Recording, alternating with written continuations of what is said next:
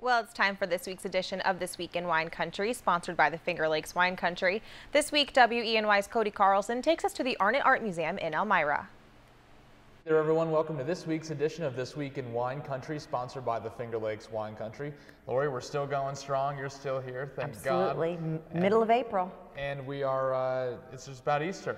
It is. Easter Sunday tomorrow. Yeah, absolutely. And what we want you to make sure that you do is you enjoy time with your family. Of course. And don't spend it in the kitchen. We've got the Harbor Hotel. We have Verasians at the Inn at Glenora Wine Cellars. And we've got the Holiday Inn Elmira Riverview. All three of these wonderful locations are preparing a beautiful Easter brunch for you. So take your family out, celebrate the day, Absolutely. and enjoy some wonderful food right here in Finger Lakes Wine Country. But we want you to plan ahead also for next weekend. It is the Spring Wine and Cheese Weekend on the Seneca Lake Wine Trail. So those tickets go pretty fast. So get on your computer afterwards. And the tickets are $40, but if you put in the code FLWC, Finger Lakes Wine Country, you can save $5 on your ticket. Oh. It's an excellent event. Again, Spring Wine and Cheese on the Seneca Lake Wine Trail. So there's always something going on in Finger Lakes Wine Country. Absolutely. And of course, for a full list of events, you can head to our website shortly after the newscast. Lori, we're surrounded by some works of art here.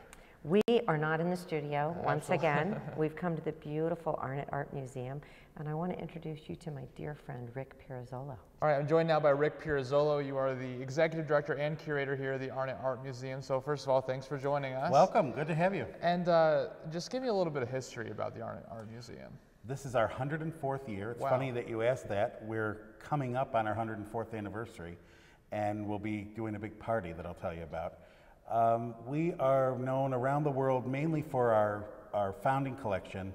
In 1910, our founder left this building and his collection to create a museum for the citizens of Elmira and of the world. So it took a few years to create a museum out of the space, but it's now been going for 104 years and a good place to visit.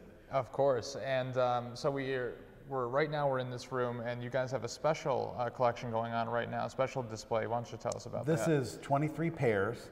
We sat down when we wanted to take a new look at our collection, which, by the way, is 2,000 pieces.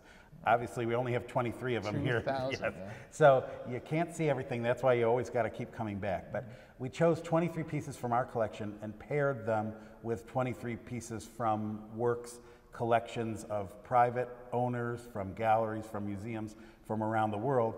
Why not 23? Since 23 pairs of chromosomes are what make up our human genome, that's what makes what we look like. Okay. How about 23 pairs of paintings? That's what this exhibition looks like. Wow, this is really cool. I definitely recommend coming to check it out. Are there any upcoming events that you want to discuss? Well, yeah, the 104th anniversary is May 19th. It's also the first of this year's hugely successful Alive After 5 concerts in downtown Elmira.